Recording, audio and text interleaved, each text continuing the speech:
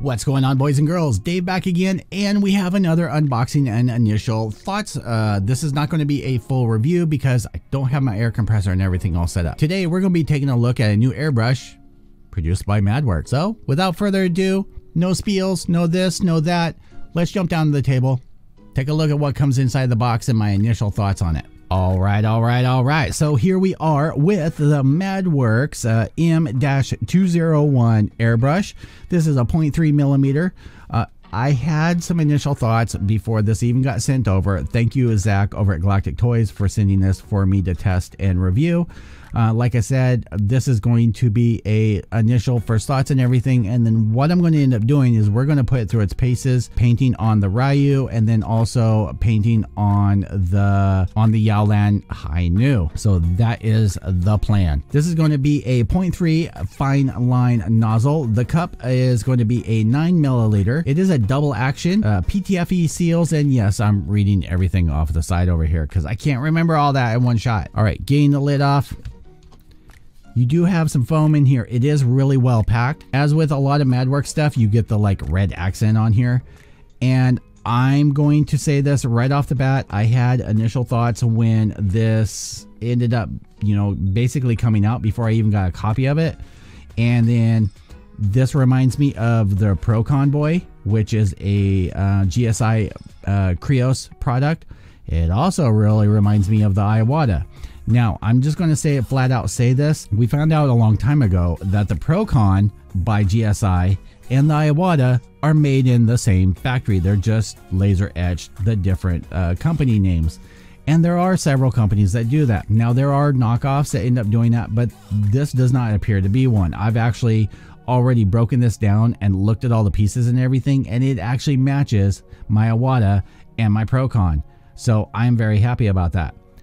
This comes with a couple different things. You do get it's not a quick release, but I don't know how this ends up working over there because we don't have it here, or at least I haven't had this issue.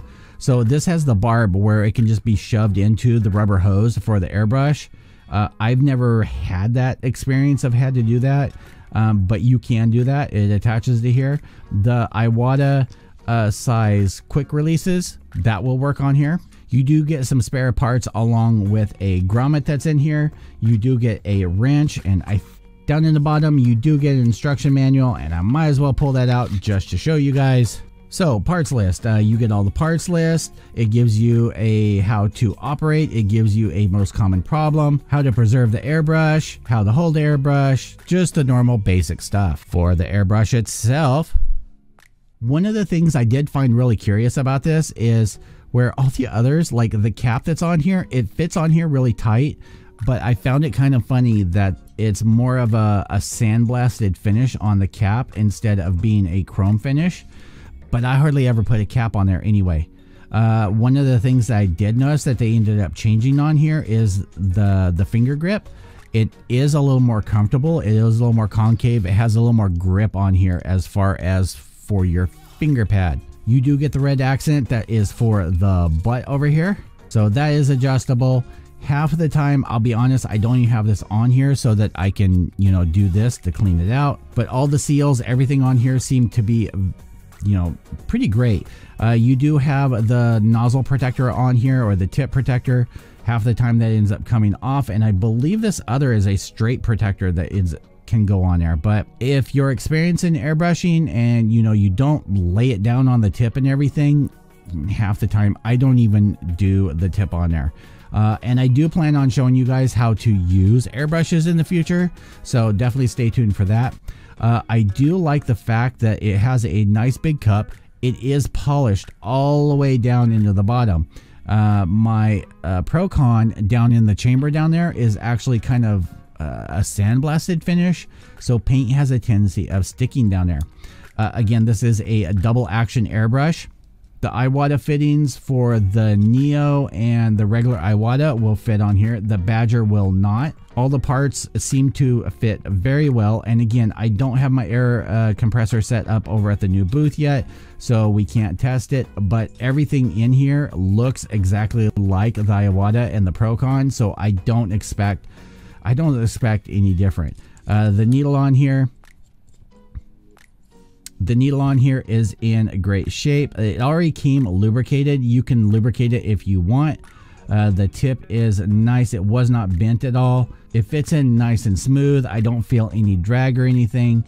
Tighten that down. Slap the cap back on if you choose to. I usually don't have the cap on. That way I can keep an eye on it. I also usually don't have the protector on here. That way, like, I can have a rag or something and put on there to get some blowback into the cup if I'm wanting to mix that way. Everything seems to go together really well. The only thing I have noticed is this right here on, I can't remember if it's the Iwata or the Procon. This part is actually separate on there, where this seems to be fused or soldered to the main body. But everything goes together really well. You can literally break this down into like mini parts if, God forbid, you had to replace seals or replace anything like that.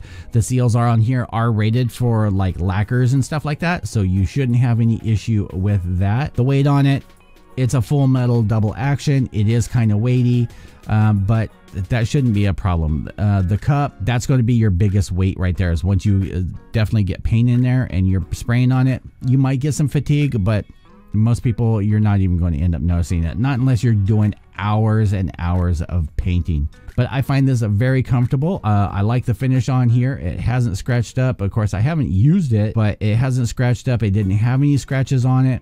It just looks great, and you can't beat the price on it. I think this is, I know it's about half of the cost of the Iwata, and it's definitely cheaper than the Procon as well. So for the price, I think it's around the $80 range, somewhere in there. I'm too lazy to look it up right now, but if you check the link that I have down below, you can definitely check it out, check the prices. And by clicking the link, you support this channel. I get about 10 cents for you purchasing this, so that helps toward buying a cup of coffee. And also use the code Starshadow, that's also down below, to get 10% off, so you can get it even cheaper. I think value, because I remember this was, I think it's around $80. And again, it's cheaper than the Iwata, it's cheaper than the Procon, and it's made exactly the same. They've made a little difference, like I said, on the trigger, but as far as quality and everything, it feels the same. Again, little, I'm curious why they ended up going with a frosted cap on here, but I never use a cap anyway, so it doesn't really matter. And the only reason I mention the frosted cap is because if you get paint sloshed on there, it's going to stick more to the frosted than it is to the polished finish. And that's one of the reasons that a lot of companies use a polished finish or chrome finish on these pieces, is because it's easy to wipe the paint off. It's easier to clean the paint off. When you have a rougher surface, it's a little bit harder. But yeah, this was not a full-on review. I just wanted to give you a unboxing and overview on this guy. So far, I like it. It compares to my others. I'm going to put it through its paces by using it strictly for doing the Ryu, and then also working on the Yaolan High New, so that should be fun. If you guys want to see more videos like this on tools, stuff like that, definitely click that like. I am going to be working on a best tools of 2020 to pick up for working on resin and plastic kits, but mostly for resin. As usual, YouTube, I will see you guys all in the next video. Peace out.